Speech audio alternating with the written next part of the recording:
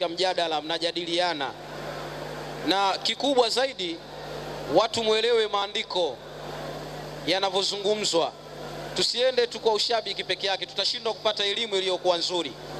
Nia na madhumuni ni kuelimisha watu, na kwa sababu hii mikanda inaenda sehemu nyingi sana, usifikiri kwamba ni hao waliokuwa hapa peke yake ndio wanapata faida. Sasa ndugu zangu wa Kristo, maana tunatangaza utaratibu unaofuata saa hizi, kwa sababu mkutano wetu leo hatutaufunga kwa muda mrefu. Tutawapa fursa na nyinyi mtuulize maswali. Baada ya kutuuliza maswali, ili tuweze kuhitimisha mkutano wetu, kutakuwa na wazungumzaji wawili kwa upande wetu. Tunaeleza mapema ili baada watakapotuuliza, ili sisi tuweze kuwajibu. Kwa hivyo tunatoa dakika 3 za nane atakayekuja kuuliza, ili tuweze kukujibuni inshallah. Wakati tunakwenda, labda kuna kitu kimoja tukiweke sawa. Naomba tulie. Ulize swali, na tutakwenda kuuliza swali kwa upande wetu. Mwalimu Samsoni Bulegi, karibu uweze kujenga swali. Mwalimu Samsoni Bulegi, karibu ujenge swali dakika 3. Amen. Waislamu takbir. Takbir. Asante sana mwenyekiti, na washukuru Waislamu, na washukuru pia na Wakristo kwa uvumilivu wenu. Nishukuru pia na huduma hizi ambazo zimeandaa mdahalo huu ambao kweli inapendeza sana. Inapendeza hasa sisi tulio watu wa imani tofauti tunakaa pamoja kwa amani na upendo kwa namna hii. Inatia moyo sana. Labda nisichoshe wasikilizaji. Swali langu mimi linatokana na ile hali ya kuchanganyikiwa kutokana na kile kinachoendelea ndani ya ukumbi huu. Kwa nini nasema linatokana na hali ya kuchanganyikiwa? Kwamba nimekuta tuko makundi matatu. Makundi haya matatu ambayo nataka niyazungumze hapa yameniacha njia panda. Kwanza, kuna kundi moja la Wakristo ambalo wao hawana wasiwasi juu ya dini yao. Wao wanasema Ukristo ni dini na ni dini ya kweli. Kwa maana ya tafsiri ya neno dini ni njia, na Yesu Kristo anasema mimi ndimi njia, kweli na uzima, mtu haji kwa Baba ila kwa njia ya mimi. Isipokuwa yule ambaye si mtu ndiye hata kwenda kwa Mungu. Lakini kama kuna mtu anataka kwenda kwa Mungu, basi njia ya kweli ni Yesu Kristo. Zingine hizi zote ni lashalasha. Ndio msimamo wa kibibilia. Bwana apewe sifa sana. Amen. Nikalikuta kundi hili sina hoja nalo sana. Sina hoja nalo kwa maana ya kwamba lina ukweli na uhakika unaotokana na maandiko. Nikakuta kundi jingine la Waislamu. Wengine wako wanaosema kabisa Ukristo sio dini. Nikakuta kundi jingine linasema Ukristo ni dini lakini sio ya kweli. Lakini nimekuwa nikiona walimu wanaosimama hapa kwa ajili ya kuuliza maswali, wanataka sasa kujua wapi aya Ukristo ni dini ya kweli. Sasa ile dhana ya kwamba Ukristo sio dini imeondoka, wamekwenda hatua ya pili. Tuwatwangie makofi.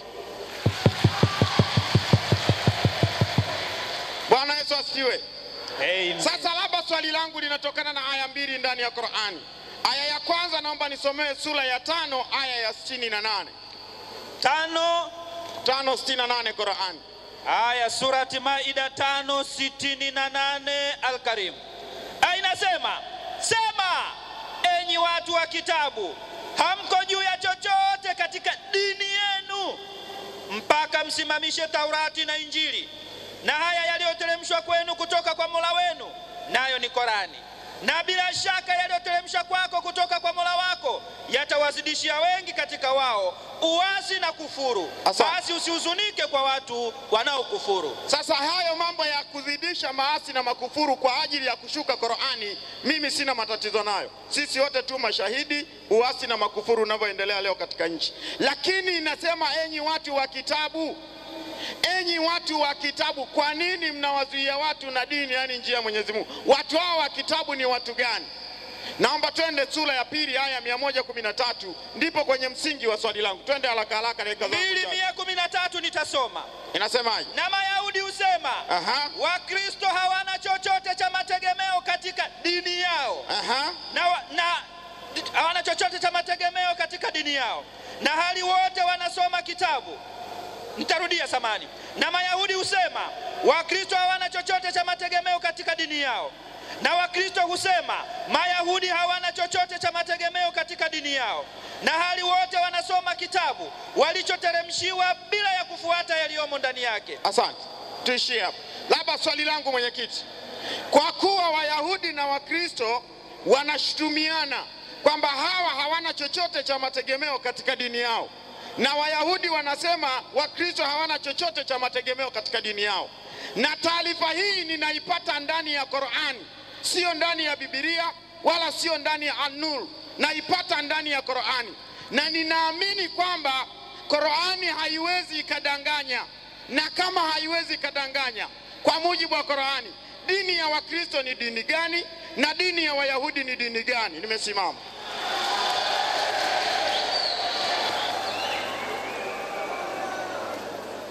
Naam. Haya ni maswali ambayo yameenda shule, watukufu wa Islamu. Maana toka muhadhara uanze ndo sasa hivi tunaweza tukasema kwamba tumeulizwa swali.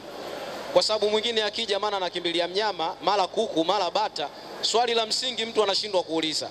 Huyo ndo Samsoni Bulegi. Haya, Ustazi Maulana Al-Habshi, rudi tena pale, swali la msingi limeulizwa na mwinjilisti wa kimataifa huyo Samsoni Bulegi. Nashukuru alhamdulillah kwa mwalimu Samson kuja kuuliza swali la kimsingi, na nina imani kwamba maswali haya swali aliouliza ndugu yetu Samson ingekuwa ndio wanauliza hawa, mimi na imani toka mwanzo kwa tushaelewana. Yani swali kauliza ndani ya ile mada yenyewe, tofauti na hawa. Sasa ndugu yangu hapa, kabla sijibu swali la kimsingi, kwa sababu swali lake ni mwalimu, lakini kauliza swali la kitoto, nitalijibu baadaye. Nafuta uchafu kwanza, ulochafuliwa kwanza. Alipanda hapa, anaitwa mchungaji wa Makangalawe. Unajua Messi na wasiwasi na huyu kwa sababu anajiita ni mchungaji wa Makangalawe, lakini haya yote anayoongea, kwanza tuulize Biblia inamtambuaje? 56 Yeremia yote aliyokuwa amejimana alichafua, sina budi kusafisha ndani ya dakika zangu. Watu wangu wamekuwa kondoo waliopotea. Rudia tena. Watu wangu. Mungu wa Biblia ambao Kristo mnamwamini analalamika, anakuoneni huruma nyie mnaopiga makofi hapa. Watu wangu wamekuwa kondoo waliopotea. Ndio. Na wachungaji wao, hao wachungaji hao wamewapoteza. Takbir. Wanaona huruma, anasema Maulana akasema kweli. Kweli hiyo. Kwani mimi Biblia. Kwa hiyo hawa mnamshangilia mchungaji, Mungu anasema wamepoteza watu. Na kwa nini wamepoteza? Mungu anasemaje? Isaya 56:10.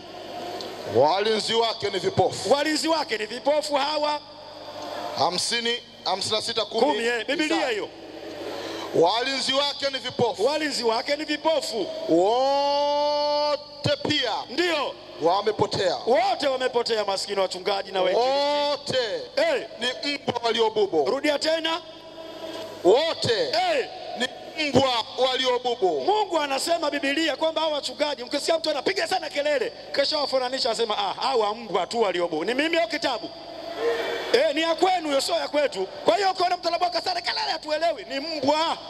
Maliza. Wote ni mbwa waliobubu. Wote ni mbwa waliobubu. Hawawezi kulia. Ndio. Waota ndoto mchana. Ndio maana wanaota ndoto mpaka mchana, wanaongea hata maneno nje ya mada. Sasa tunaongea, wao wanalala. Ulala. Unaona kija hapo wanaongea maneno nje ya mada, wanalala. Maandiko tunatoa. Mungu anasema Uislamu ni dini ya haki. Wanasema ukikurupuka hatujaona andiko. Kumbe wanalala. Waendelea. Hupenda usingizi. Wanasinzia tu hapo. Niangalieni. Naam. Ndio. Mbwa hao. Mbwa hao. Rudia. Wanachoyo sana. Wanachoyo sana, wanashindwa kuwapa Wakristo maneno ya kweli. Ndio maana wanapinda pinda. Mbwa hao hawashibi kamwe. Hata kuwafundisha hawaelewi, hao wanapinga tu.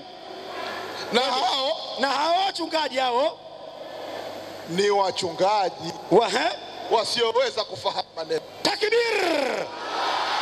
Sasa hawa ni wachungaji wasiofahamu kitu.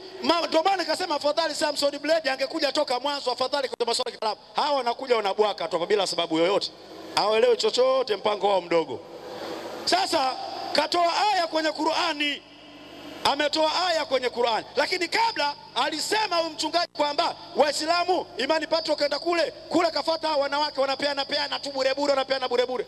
Sasa tumeshangaa. Sasa tunauliza wenye kupeana bure wapi? Wakorinto 7:5.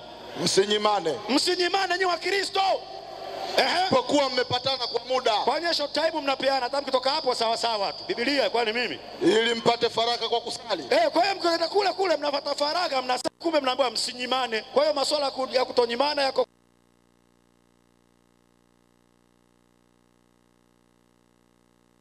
na kuoana. Qur'ani 4 sura ya 4 aya ya 4. Na kama mkiogopa kutowafanyia uadilifu mayatima, ndio basi ogopeni vile kutowafanyia uadilifu wanawake. Nenda aya 4. Oeni mnaowapenda katika wanawake. Ndio. Maadamu mtawafanyia insafu. Wawili au watatu au wanne tu. Subiri. Nenda aya 4 sasa. Apeni hao wanawake mahari yao. Kwa hiyo kule kuna kuoa, kule kuchukuana kama nyinyi. Wagalatia 5:15. Lakini mkiumana na kulana. Naambiwa sasa huko faragani kwenu nyinyi wachungaji mnaolala mkenda kule mkiumana na kulana. Angalieni msije mkaangamizana. Yaani we taratibu tu. Wewe unataka kutuchafulia mkutano hapa. Wewe ukimwaga ugali sasa tunamwaga mboga, hakuna kula. Takbir. Sasa tunajibu swali baada ya kuondoa huo uchafu ni kwamba Qur'ani imesema sawa. Mungu anazungumza kwamba hawa wa Kristo wako ya aina mbili. Mungu kanukuu. Wa Kristo wanawaambia hawa Wayahudi, nyinyi hamna chochote cha mategemeo katika dini yenu. Wa Kristo wanawakanyaga, nyinyi dini yenu Wayahudi haina mpango. Yaani hawa watoto vijiweni wakati wanakanyagana Mungu anawasikiliza tu wanapotiana kiatu. Kama leo walipokanyagana wa Kristo wawili hapa juu ya jukwaa. Yaani mlema Mkristo, mtikila Mkristo. Wamelimana hapa. Tunasikia raha sana wakiwa na limana wenyewe kwa wenyewe. Sasa anasema kwamba huyo wana chochote cha mategemeo katika dini yao na hawa wana chochote cha mategemeo katika dini yao. Kwa kuwa wameshindwa kuthibitisha Ukristo ni dini ya Mungu, kwa hiyo dini ya kwenu iko katika midomo. Na ndio maana tukauliza dini yenu dini gani kwa ushahidi wenu? 3:2:111. Ndio jibu liko hapo. 2:111.